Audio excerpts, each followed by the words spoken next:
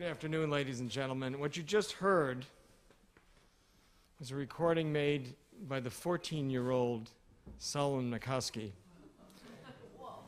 He was also very good looking, wasn't he? Not that he isn't good looking. Not that he isn't good looking now. I'm first must remind you to turn off your cell phones, please, if you've got them on. Ladies and gentlemen, welcome to the inauguration of the Solomon Gadlis Mikowsky Recital Hall. I am pleased and honored to greet those of you who are here with us on this joyous occasion in this wonderful space, as well as those watching via simulcast from the William R. and Irene D. Miller Recital Hall downstairs, and those of you joining us via webcast from around the world. Solomon, I am the first of many this afternoon who will applaud you for your steadfast support of young musicians and the remarkable gift you have given them with this recital hall. The joy and passion that Solomon expressed already in his playing of Bach at the age of 14 has been magnified and magnified many, many times, several exponential times in his teaching and in his great performing throughout the years. And some of the posters you see both outside and in his studio give you some idea of his extraordinary reach. In bearing your name, this space is a testament to your leadership, vision, and tireless dedication to your students and to this school. There could be no better tribute to your exemplary mentorship of young artists than the 12 performances we are about to hear.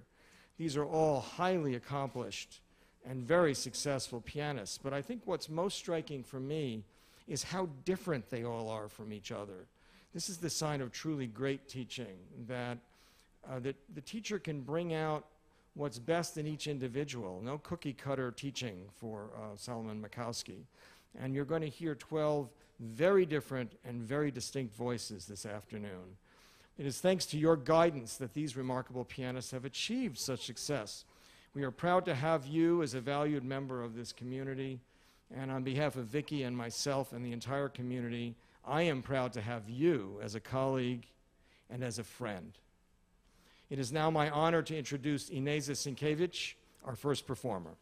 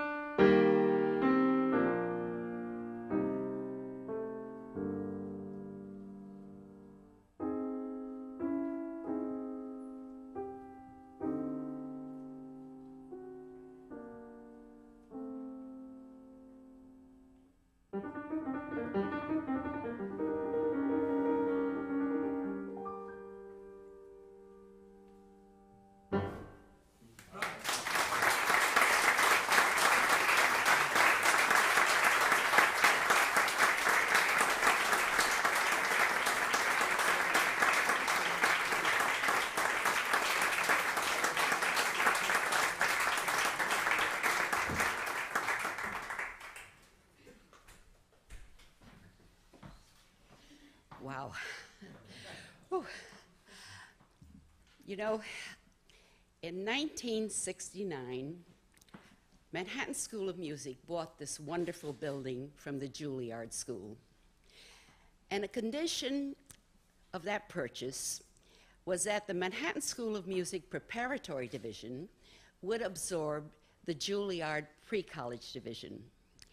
Our challenge was that there were more teachers in the pre-college, in the Juilliard pre-college than they were in Manhattan School. We were a small school at that time.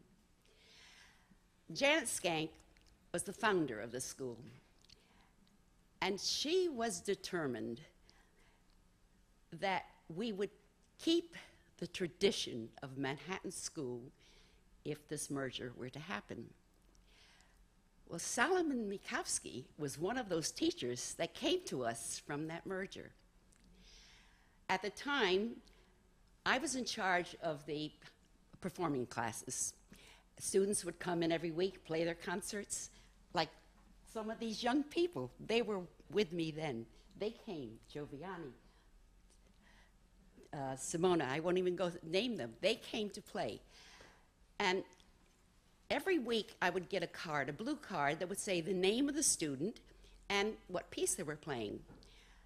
And after a while, I began to realize a certain style of teaching.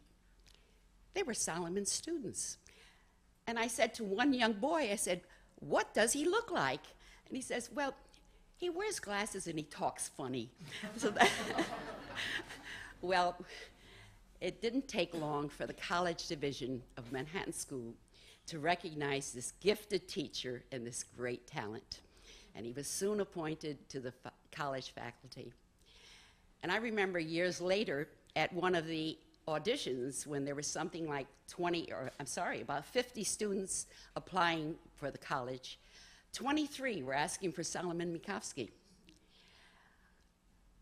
It's been just some journey for me to watch, to see Solomon, his dedication to his students. Each one, he wanted to know where they were living, how they were living, who they were living with, were they eating. If they didn't have a tuxedo, he bought the tuxedo. When they graduated, he became their impresario. Solomon, you were the impresario. He would look for concert halls for them. He would look for performances. In some cases, he even rented major concert halls so he can introduce his students to the New York audience. He encouraged his students to enter into international competitions. If they couldn't afford to go, he'd pay the airfare. Solomon, we know what you did for your students and what you have done for these students. In the 1980s, I took a group of 20 Manhattan School of Music teachers to Taiwan for 3 consecutive summers to do master classes and workshops. Solomon's reputation had preceded him. We got to Taiwan as students all wanting to study with him. The Chinese were absolutely wonderful. They would give us banquets twice a day. But Solomon, even though he was able to master the master classes, could never master those chopsticks, because every time we sat down, out would come his fork. He would do that. Well, Solomon, it's just been my pleasure to watch you over all these years. And if Janet Skank were here today, she would be the first one to say, you have continued to teach in the tradition that has been Manhattan School of Music. You have brought more prestige to this school, such honor to the school. And I have to say, for me, it's been an honor to be a small part of your life, and I hope I will always be your friend. Thank you.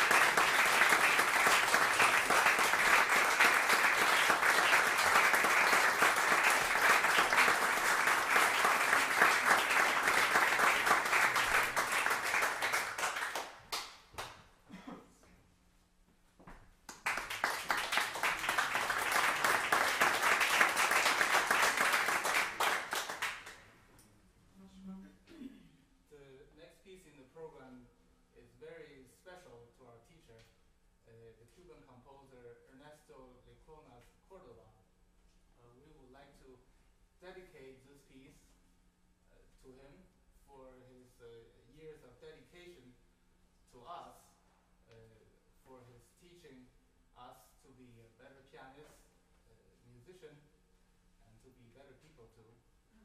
And I know that words will never be enough to thank him, so we will speak through this music.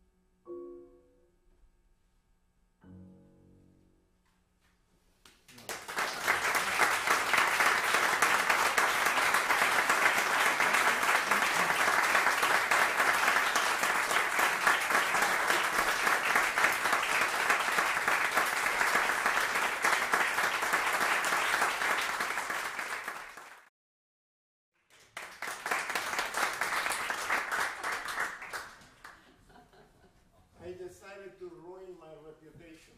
And even though I can't play for many, many years, I have to join the party. No. So Yes. in order to do that, I have to play something that no one knows. You don't find out what mistakes I make. But I'm going to try. Forgive me if I cannot live up to your expectations.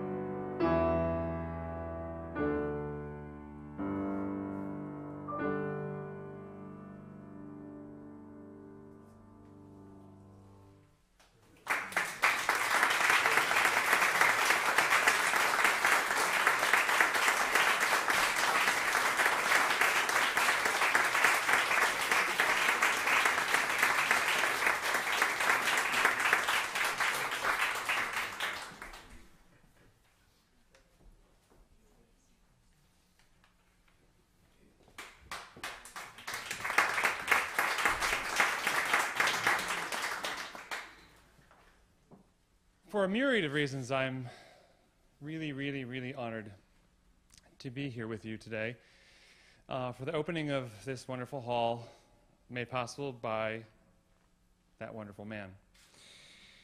My admiration for Solomon started nearly 25 years ago, and I respect him so much. This admiration started in part with our long conversations over dinner here in New York, in my office sometimes, here at MSM, and also over brunch on Sundays in Chicago. As a teacher and mentor, Solomon is like few others. Some music professors are extraordinarily skilled technicians. Others are wonderful artists who convey deep musical concepts, and others care deeply for and nurture their students daily. Well, Solomon is one of the few who embodies all of these things in one nearly superhuman being. I want to share with you another aspect of Solomon that I really cherish. When I headed enrollment here at MSM, I would sit and talk about how best to award our precious and scarce scholarship dollars. He would tell me that even though a student may have scored second out of 500 students, that they didn't need a full scholarship and would attend MSM anyway. At the same time, he would tell me about the student who scored 15th out of that 500. And they came from an extremely poor family, and they really needed the 100% scholarship as opposed to the 90% scholarship they may have gotten otherwise. And what was interesting was that he clearly knew that those scholarship dollars were scarce and that we could get two of the wonderful pianists for the same or less cost. Wise counsel from a very wise man. It's also great to be here to hear these musicians behind me in this wonderful new space. Most of the artists we are hearing today I knew as students either here or in Chicago, and it's a pleasure to see them and hear how they've grown as artists. And that leads me to my continuing relationship with Solomon in Chicago. A few years after I left New York, Solomon called me. He had a very special student that couldn't come to MSM for a variety of reasons. He asked if she might audition at Chicago College of Performing Arts, where I was dean, and that if admitted and able to attend, could he come to Chicago every few Sundays to teach her? I know Solomon's standards, and I knew immediately that this would be a fine student.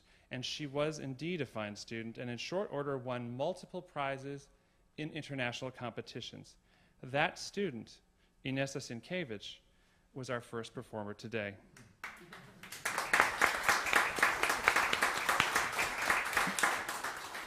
Others have followed Inesa to Chicago, including Wael, who you'll hear in a few minutes.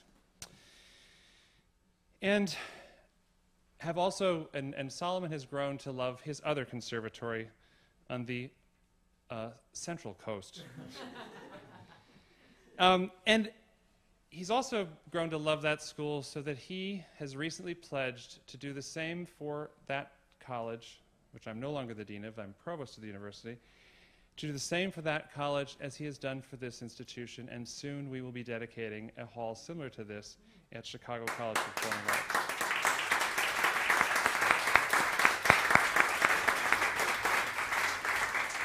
In closing, I want to talk about one last passion of his. He's got lots of passions, as you know. His need and his obsession to scratch things off that little yellow list he carries around with him. Those lists festooned with what I can only make out as scribbling.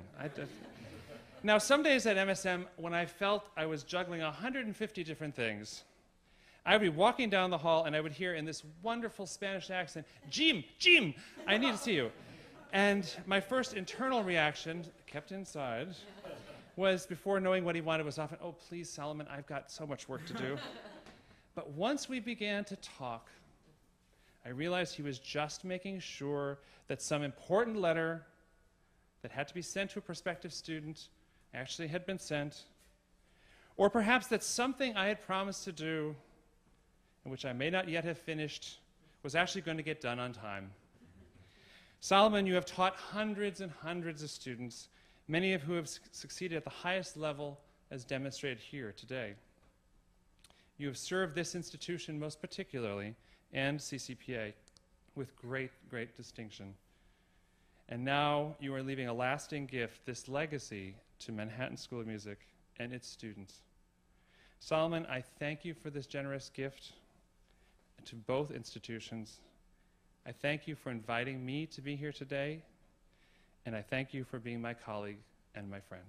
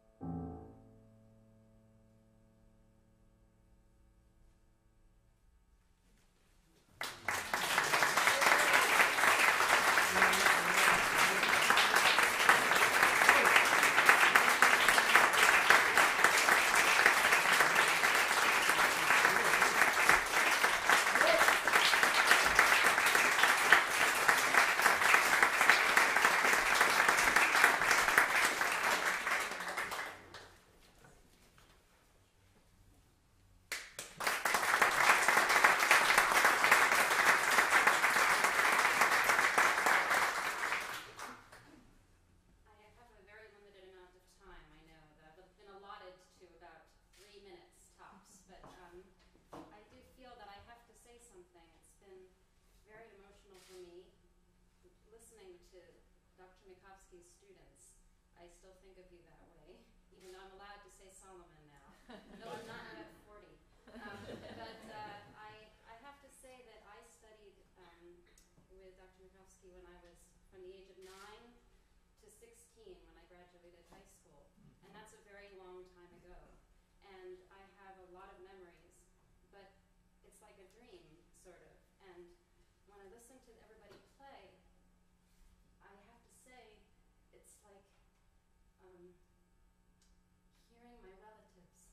I feel like, oh, that's what Dr. Mikowsky taught me, and that's what he taught me. And it's just, I feel bad to cry on stage.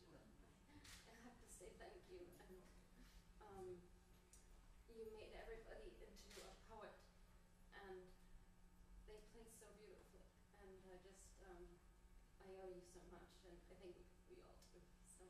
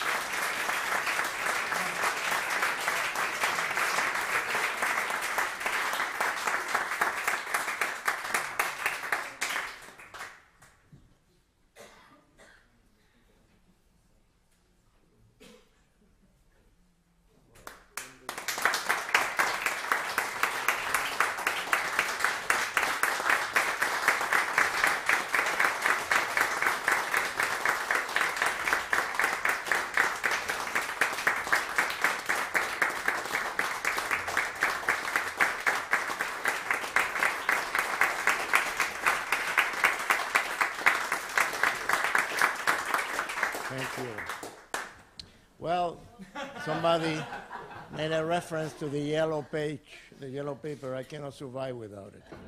The problem is that I am not a public speaker. And if you don't believe me, just stay and listen to me. The first thing I want to know, I want to tell you is that I was just about to cancel this afternoon performance because I didn't have a tie to wear. And Jovianney and his lovely wife, Tinky, gave me this Givenchy tie, so I felt I was dressed up for the occasion. Now, unfortunately, I have not checked what I'm going to say to you with my beloved Sarah. She checks everything I say, everything I write, and she has kept me from increasing the number of enemies that I have with very wise advice. But this time, I'm on my own. And when I got the presidential medal, I had prepared a speech of 14 minutes. Most of them were jokes. And the president, when I was about to go on stage, said, "You cannot speak for more than 5 minutes." So this time I didn't ask him, and that's why he'll have to sit here and listen to me. Well, I was reading the wrong side of the page. Now I'm on the first of all, this hall is small. But I found out that it can be enlarged with the help of Mr. and Mrs. Miller. We are partners. We're in business now. Because my hall can be used for big occasions by having your hall add the space, the seats, and the beauty. Mr. Miller has donated an incredible hall, and so has Mr. and Mrs. Aids, which I don't know if they are here. Yes. Okay, well, anyway. These are people who are really shown an incredible contribution, I'm sorry, to the, yes, to this school.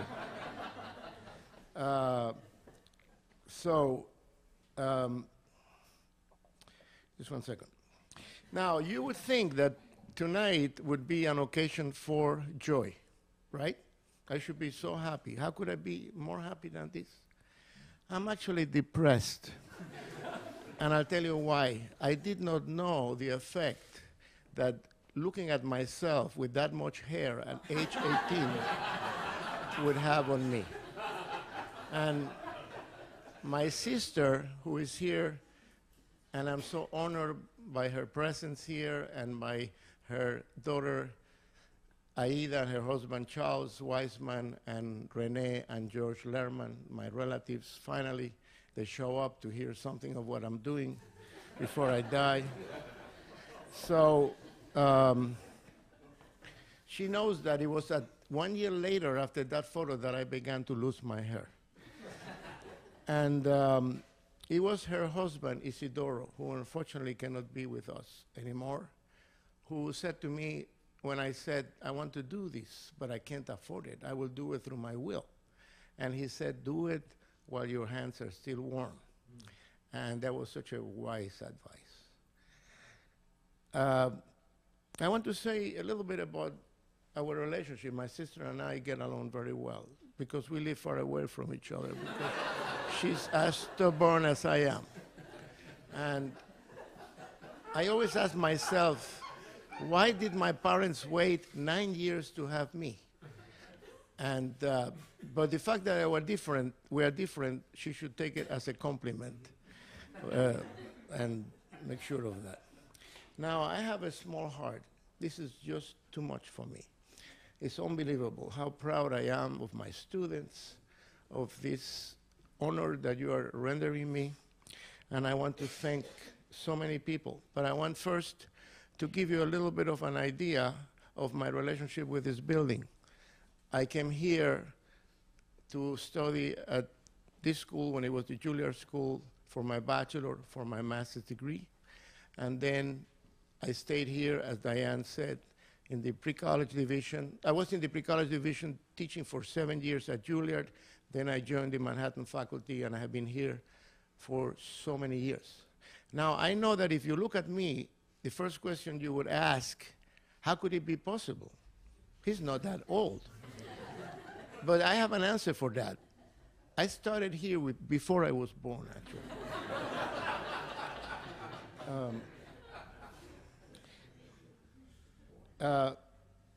When I contemplated this idea, I never thought it was going to be so big. I thought about a studio on the second floor for me, for my teaching, a little bit larger. I could have more space for my memorabilia. I invite you to visit my new studio here on the third floor right across. It was one man, Dean Emeritus Richard Adams, who encouraged me to go all the way and told me about this library. And I would have never thought that I would embark on such a big project. It's small, but it's big for me. I'm a teacher. So I thank him so much. He's here today, and he deserves an applause.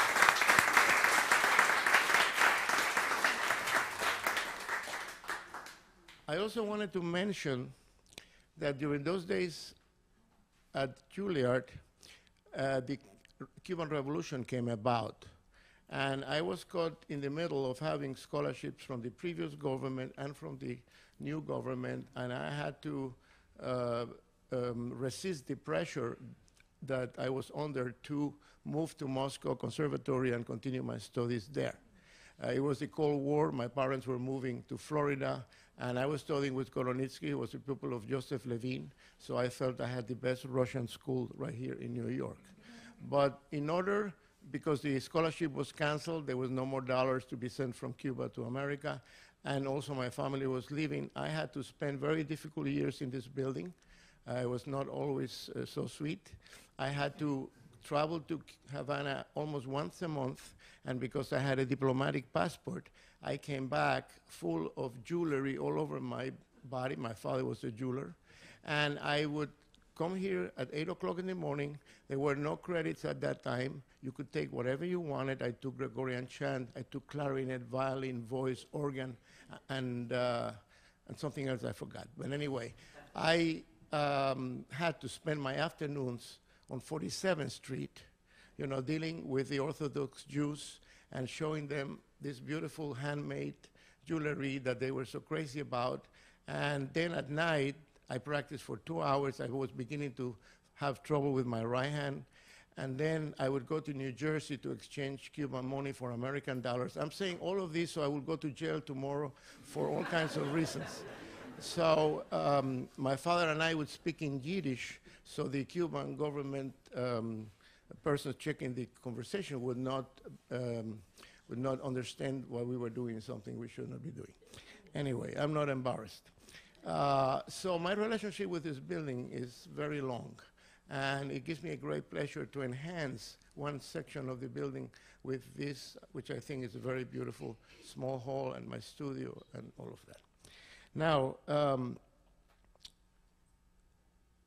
the other reason for the naming of, one reason for the naming of the hall, including the name Godless, which might surprise those of you who have known me for so many years only as Solomon Mikowsky, is that my name in Cuba was Salomon Godless Mikowsky. Godless was my father's family name. But when I studied with Koronitsky, contemplating a performance career, he suggested that I use my mother's name, which was Mikowska, but being a male, I was Mikowsky. And he said, use your Mikowsky instead of the Godless. So Godless disappeared from my life for many decades. And I felt always so guilty. I'm so happy that my sister is here to see the sign that says Solomon Godless Mikowsky. Now, I want to say something about this piano, which was dedicated to Shura Cherkassky. And he helped me teach many of these students because they listened to him. He was my favorite pianist for certain repertoire. And I wrote here, Shura Cherkassky, whose intoxicating sound still caresses my ears. Now, I think that some of you will back me up. Zhang, who received the Shura Cherkassky Award, Yuan, Sheng, and some of you were my students when we used to come. And David Duvall, who is here in the audience, was my classmate at Juilliard, and he and I shared the ecstasy of listening to David Duvall, to Shura Cherkassky. it's also an exercise to listen to him talk. I invited him to do that. He said he wasn't going to be here. Suddenly he showed up. So the program will end 30 minutes earlier.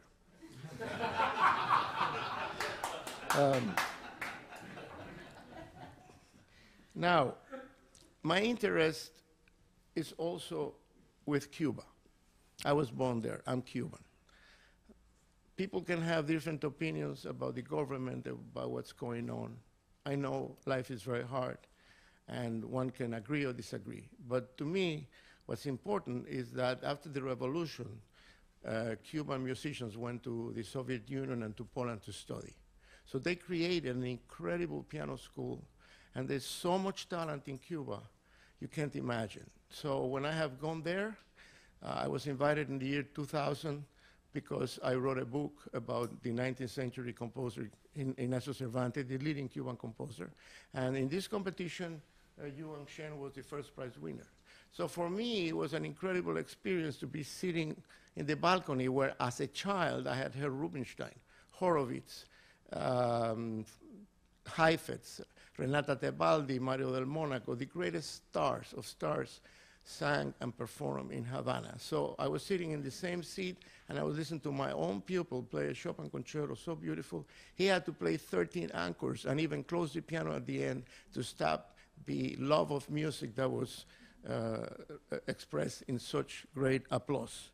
So that's why I decided that I want to have also a hall in Havana and a grand piano, concert grand just like this, which is going right now this month to Havana with all the permission from the Treasury Department of the United States. It's all educational, and I will be proud when, as we contemplate in Cuba, to have a festival like I used to have in the Canary Islands with 2 orchestras. So I hope that some of my students will join me in Havana for a great festival with the symphony orchestra and solo recitals and the inauguration of this hall, which will give an opportunity for students graduating from the music school to have a great piano and a great place to perform.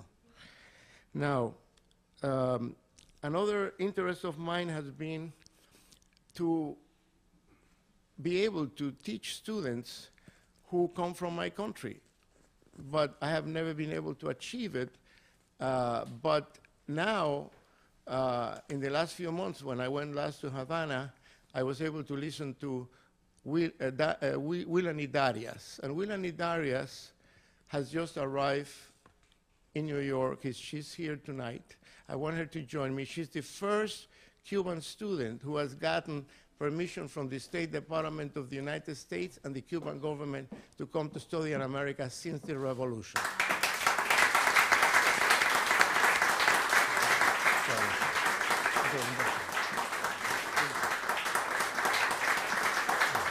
Okay, you can go back.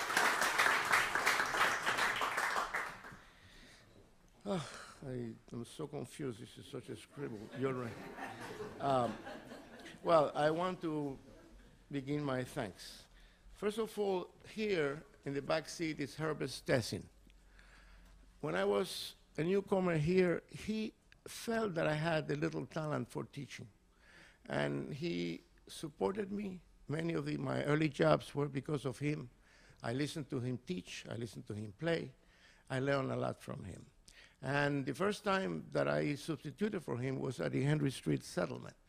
And that was on the Lower East Side. At that time, it was a Jewish neighborhood.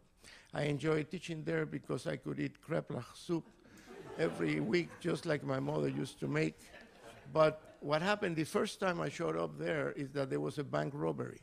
And as I was about to enter a street, a policeman was shooting literally at me. It happened that the robber was next to me, and I didn't know. So I don't know if Herbert knew that I was going to happen and asked me to substitute for him for that reason. But the fact is that it was a treasury to remember. Now, I want to thank Suhatri Reisinger, who represents Clavier House. They have rebuilt this piano and restored it to sheer perfection. They have done so also with the second piano that will go into this hall, which is now currently in my studio. and they are doing that also with the second piano in my studio, which will come in a month later. My students all have shared their approval of the quality, and I hope you have enjoyed the sound of this instrument.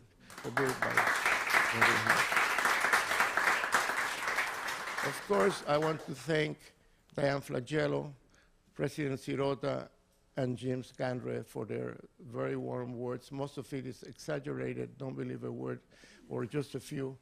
But they were invited because they really represent a very important time in my life as I was developing. So those of you who are currently and were not asked to talk, the reason I had to do is that I want to remember the past. The present is here with me, and that's why I hope I didn't hurt any feelings.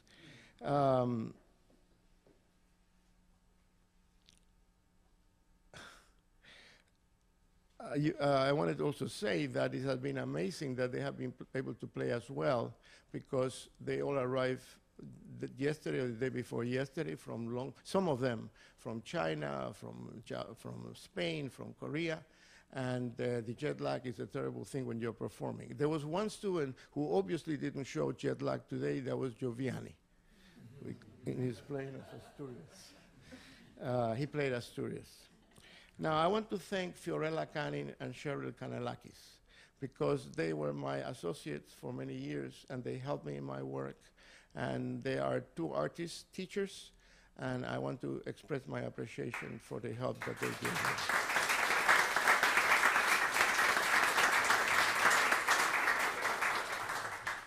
I want to recognize that an eminent Spanish pianist and professor at the Royal Conservatory in Madrid has joined me on a special trip from Spain, Fernando and his wife Ana Puchol.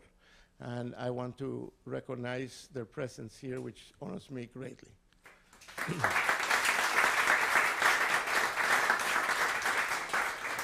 I want to also point out that Simona's father, the great American artist Simone Dinnerstein, when I started teaching Simona, he gave me some small paintings of Simona and other things, some fruits, things that enhance the living room of my studio, my private studio.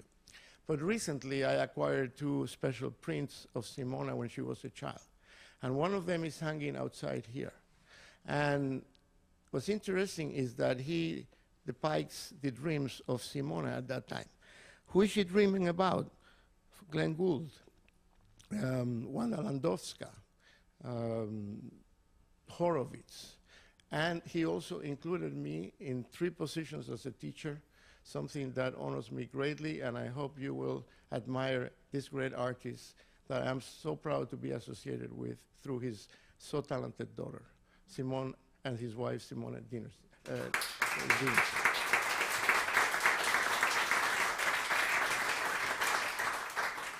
There was one important person in my life and work here who could not be here today because he hurt his foot, had an accident. Stanley Bednar, a great violin teacher and somebody who represents what Manhattan School of Music is all about. I want to say that my students in playing here today are not only honoring me, but we discussed this, and I can tell you, they are thanking this school because they all receive scholarships to come here. And that's what Manhattan is all about, finding these talents and giving them everything they need to be able to continue and flourish. And I want to give them again an applause for coming here and saying thank you to Manhattan School of Music with their beautiful play.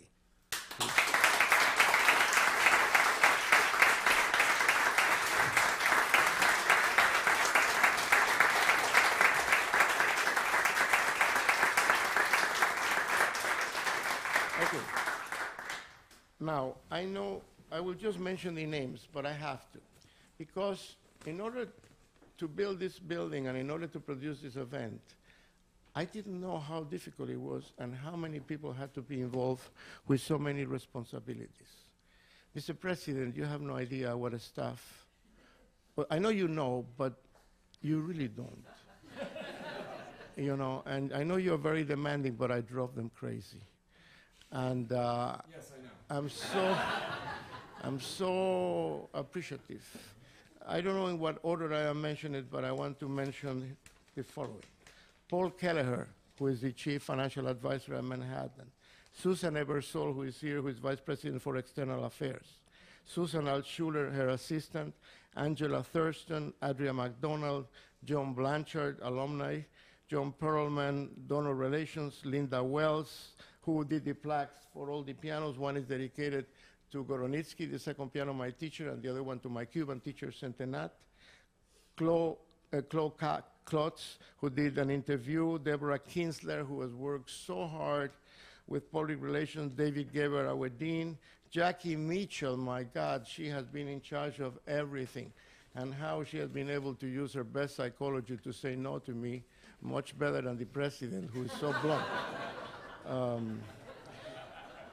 Mary Catherine Blasek, who is chief of production. Alexis Caldwell, Kerry Lewis, Jamie Hogg, Christian Orto, who is now in charge, of all the broadcasting overseas, the long distance learning. And this program is being broadcast all over the world in the internet and also to Cuba. If it happens that they are able to listen to it, it will be the best time ever that a cultural exchange has taken place through the internet between the United States and Cuba. Now, Jeff Harris, Director of Production, Stephen Vixo, Brian Mandelbaum, Kevin Botut, Dustin Chicharo, Misha Wolf, Bruce Bertrand, Julian Hahn, and Chris Shade.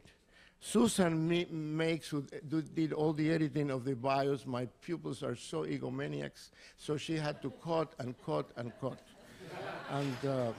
And I told her to eliminate all the non-important things, but to please leave something there for people to read. Let me see. Now, very quickly, I know that it's late and this is taking too long, but I want to mention Martin Canning, who has been my colleague and from whom I have learned so much through years of exchanges, conversations. There you have a great teacher at the Juilliard School. 1 second. Harris Goldschmidt, one of the deans of reviewing in New York, is here, and the best way to get a review is to mention it in the last speech. So that's exactly what I'm doing, but he deserves all the praise. 1 second. Well, Shirley Pearl. Shirley Pearl is the widow of George Pearl, the great American composer. George Pearl has been a major force in making my students learn 20th century music. And he has served me so well. To these people who come without ever playing even Debussy, to be able to get to know contemporary music, to somebody who wrote so beautifully for the piano. And I'm almost finished. And Vera Wilson from Astral, who recognized the talent of Simone and Alex Moutouzkine. And Eva Zinger, I want to mention, who brought me a great Russian teacher who lives in Brooklyn and who brought Alexandre Moutouzkine into my life, and that has been one of the joys of my years of teaching. Well, I'm sure that I won't be able to sleep tonight in regret for not having given credit to so many people, but I never expected I'll be so dizzy looking at these papers. So I will stop right here. I thank you for coming. I thank you for sharing this great day with me, and I hope you will come back and listen to the music being made here, not by my student, but by the choir, the orchestras, chamber music. This is what makes me happy, to open the door and see that music is being made here. That's great. Thank you.